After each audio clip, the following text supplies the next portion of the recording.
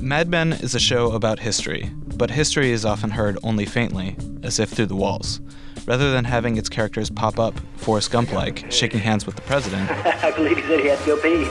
its characters experience the biggest events as most of us do, on their TV sets, Was done. The president was tumbled in the backseat of the car, and in subtle echoes through everyday life. Season 6 reflected a violent year in Vietnam in a similar manner. It starts with Don meeting a soldier at a bar enjoying R&R league, What do you say we get into some trouble? oblivious to what's ahead of him. It's PFC Dinkins, by the way. The Tet Offensive is just a month away. After a series of other allusions, a lighter bearing a real inscription with a violent history, and a politically charged late-night gag that ruins a commercial, Because they cut off the Viet Cong's ears and wore them on a string around their neck like a trophy. the season premiere ends on a similar note of obliviousness. This real New York Times headline seems blissfully unaware that things are about to get much worse. Be true to what you said on paper. Martin Luther King and Bobby Kennedy will be assassinated, and 1968 will be the deadliest year of the war for U.S. troops. But for here on out on the show, Vietnam will return mostly as a specter. My wife thinks I'm MIA, but I'm actually dead. Midway through the season, Don has another encounter at a bar. After losing Jaguar, Sterling Cooper Draper Price decides to team up with their rivals, Cutler, Gleason, and Shaw, to take on the Chevrolet account. This is General Motors. They fight the war with bodies on the ground. Listen to how Don proposes the deal, Hey, Lieutenant. Want to get into some trouble? and recall where he heard that phrase. Listen, Lieutenant, Hey, Lieutenant. what do you say we get into some trouble? The Chevy account will become their Vietnam. Much of this plays out in episode 8, an amphetamine-fueled trip down the rabbit hole which puzzled many recappers.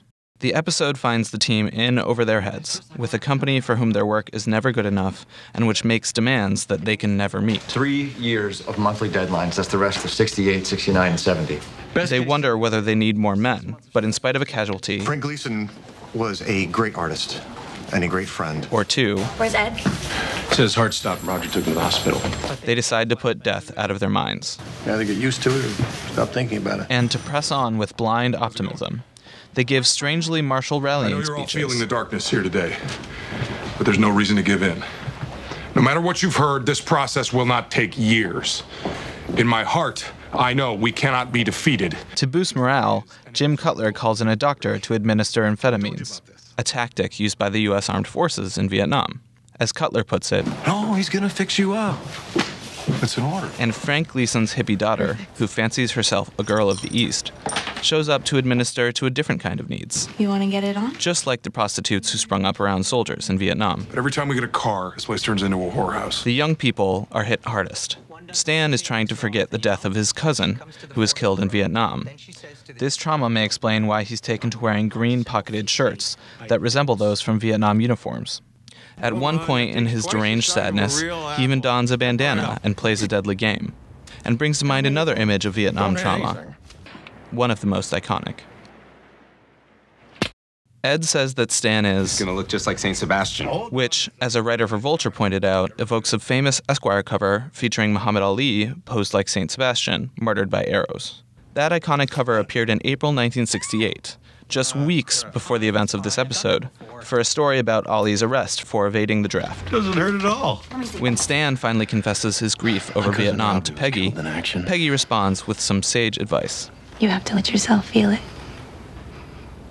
You can't dampen it with drugs and sex. Stan doesn't follow Peggy's advice, and no one else does either. But no one has it worse than Ken Cosgrove, who's in charge of the Chevy account. At the beginning of this episode, his bosses force him to race into danger with a gun to his head, though all he wants to do is go home. When the Chevy campaign leaves him injured, he returns home hobbling around on a cane.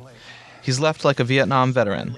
No one understands his injuries No one cares that I almost got killed? or his trauma. It's my job to go hunting so they can fire off their guns and inch for my ear and laugh when I get startled because it's my job. When they ignore his complaints and send him back into the field, he of course only gets injured again. Wait!